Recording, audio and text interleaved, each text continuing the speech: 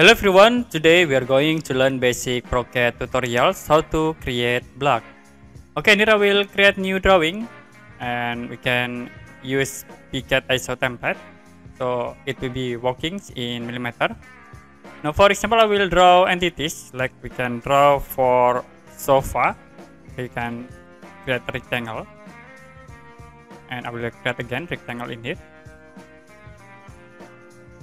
Use mirror command to mirror this rectangle object from center point to the top. Then we create again rectangle from this point into here. We'll select and move, and then move to the top. Use a trim command to cut this object.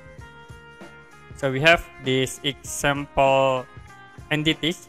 So if you want to convert these entities into block, you can use block command. You can type block, press enter.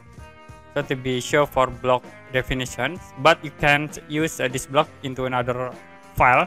If you want to create blocks and use the block into another file, you can use W block command.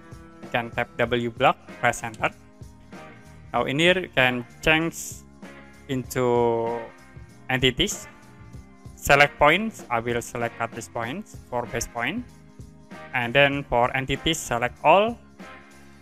Don't forget to check convert to block. Now you can save this block, like I will save into documents, and I will set the name into example ProgeCAD block units in millimeter. Click OK. Now, if you open another files, I will click plus icon. We will use this template.